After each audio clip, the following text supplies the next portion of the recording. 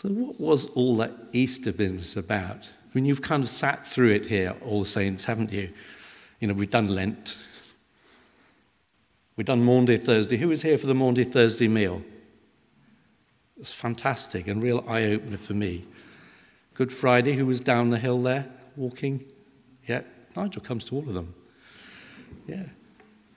And then, of course, we had Easter Day.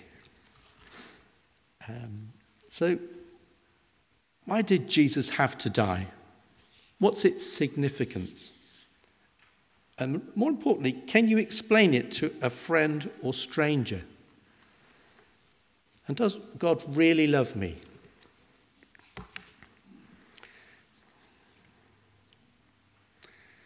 So let's just run through Jesus' last week. So there was the Jewish trial on the Thursday night, which was unusual. And then Friday was very early. They must have got up about 7 o'clock or something like that, as soon as daybreak, and whipped him over to Pilate's place and said, "This guy's got to die." And then by 9 o'clock, Jesus was actually on the cross. So it's an awful lot packed into that first few hours. And then at 3 o'clock, darkness comes over the land. At noon, darkness comes over, and then he dies at 3 o'clock. And a really, really important thing at that moment is that the curtain is torn from top to bottom in the temple, revealing the Holy of Holies. That bit that people weren't allowed to see. It's as though God is saying, the debt for all your sin, the thing which separated us, has been paid. At that moment, you could argue we don't actually need the resurrection because God's already said it in that temple curtain. But of course, Jesus had more work to do, and it is the proof. So there was a hurried burial and preparation for the Sabbath. Everyone had to rest on the Sabbath. Sunday's the first day of the week, and the Sabbath had held Cleopas in Jerusalem because Emmaus was too far away to go for a Sabbath day's walk, which is a short distance. And then as he kind of gets up, bits of news start coming in. The women come back had a vision of angels. We thought they were talking nonsense. Yeah.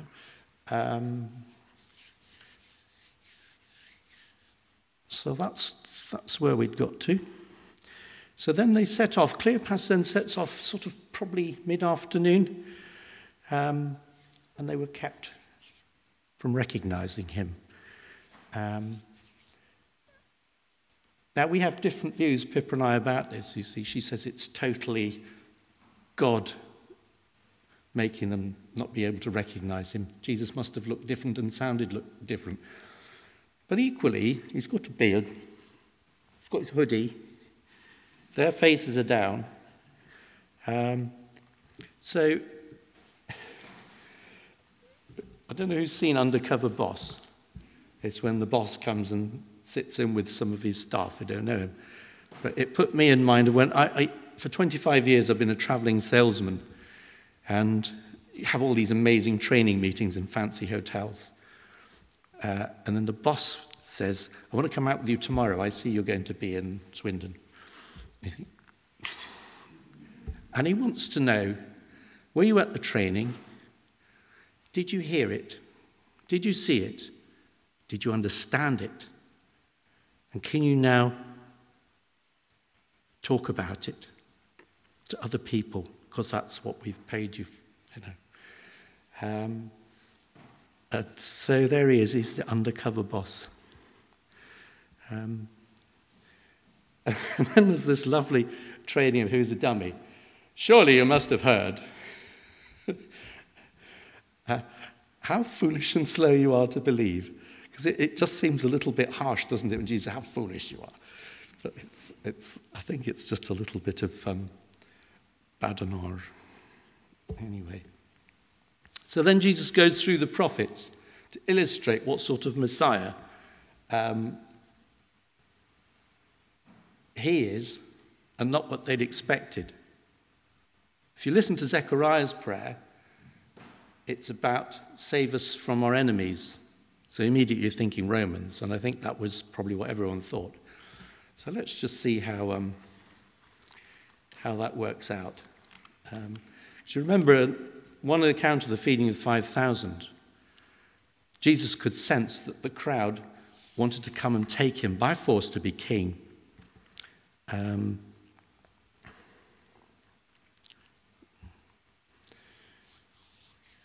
this is the sort of king Jesus had, wanted them to understand. God so loved the world, and this is the core of the whole of the Easter story. God so loves you. Simon Flint used to say, Jesus loves you with every beat of his heart. That he gave his one and only Son, that whoever believes in him shall not perish, but have eternal life. So now, all saints, we have a prophets competition, just to see how much we know. Okay, where do you think we're going with this one? Which prophet might have talked about a foal of an ass? Who said that? Zechariah, man.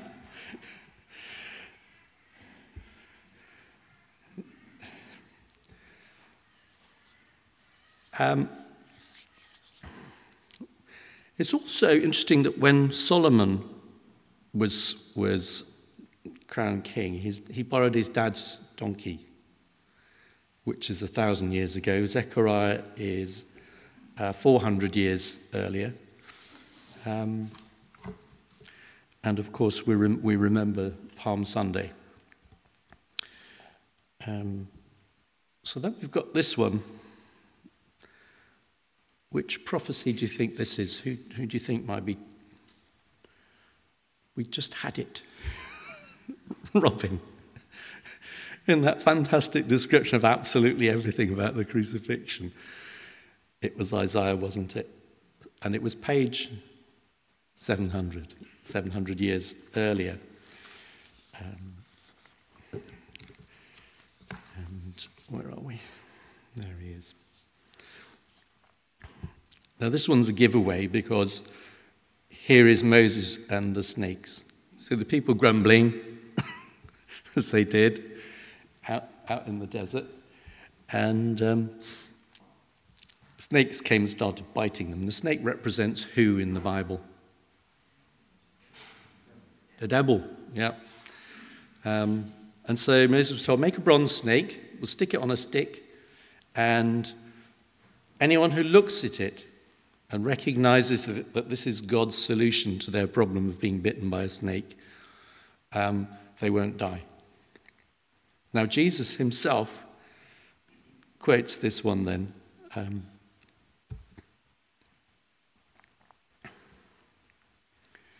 When he's talking to Nicodemus, he says, just as Moses lifted up the snake in the wilderness, so the Son of Man must be lifted up, that everyone who believes may have eternal life in him.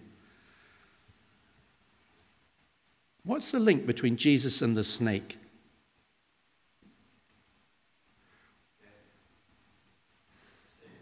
Sin. So when Jesus goes on the cross, it's like Satan himself is nailed to the cross in the form of Jesus. That's really, that's hardcore, isn't it? And that's why, my God, why have you forsaken me? Let's try another one.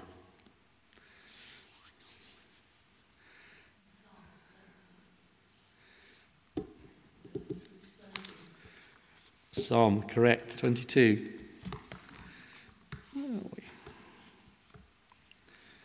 They divide my clothing among them. this is actually rather touching, because the soldiers who crucified Jesus and took all his gear, when they came to the tunic that Mary had woven without a seam, they recognized it as a fine piece of handicraft, made lovingly by Mary for Jesus. So they said, we won't damage it. And of course she's there weeping. Then later on into the story, which profits this?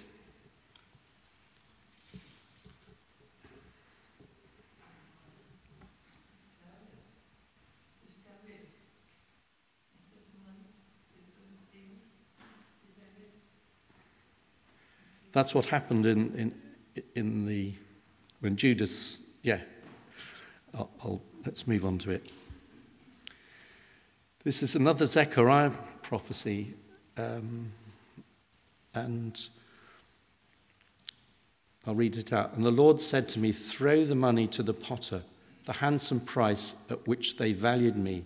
So I took the 30 pieces of silver and threw them to the potter at the house of the Lord. So the potter's field must have been close to the temple.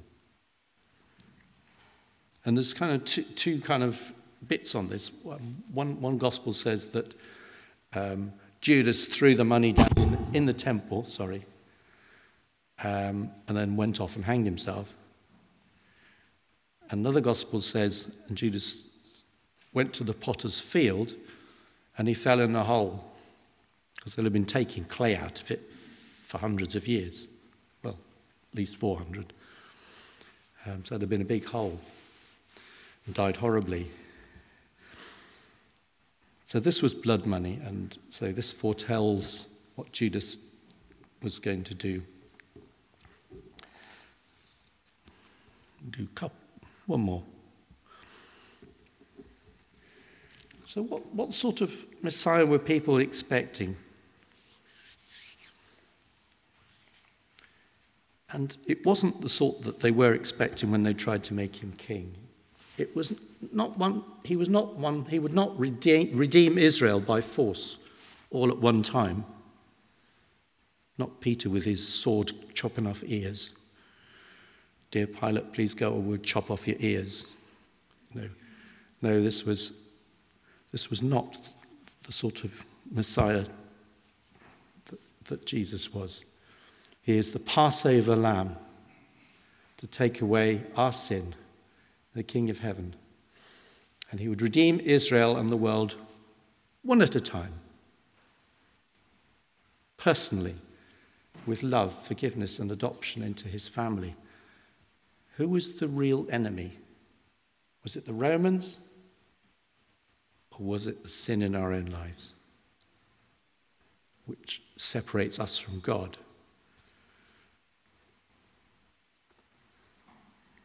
And I think that's kind of where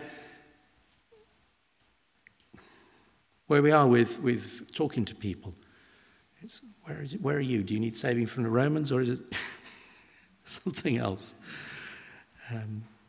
So, just finishing off then, can you explain this to a friend without using jargon? God loves you and wants you to have your best life. Your best life. That's a phrase we hear all the time, isn't it? Then there's the Alpha Course. The Alpha Course has got a whole session on why Jesus had to die. And then there's John 3:16, which we had a little bit earlier. And the scripture that when Paul's writing about himself, and I can resist everything except temptation. I know what I should do, but I keep doing the very opposite. Who can save me from this body that's trying to kill me? And Jesus came to take one for the team. He's a scapegoat. These are terms in common use, aren't they? Are these helpful to put into conversations? John 13:13, greater love has no one than this, to lay down one's life for one's friends. And we see examples of self-sacrifice in the news kind of every day. So that was kind of going through the prophets with the chap. They finally fetch up at Emmaus.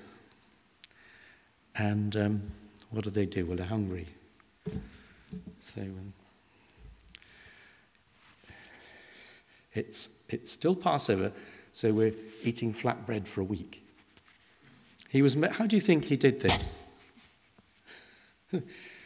This is my body, right, Cleopas, friend? And he was made known to them by the way he broke bread. And of course, the other final great thing is he has risen. He has risen. He has risen indeed. Thank you.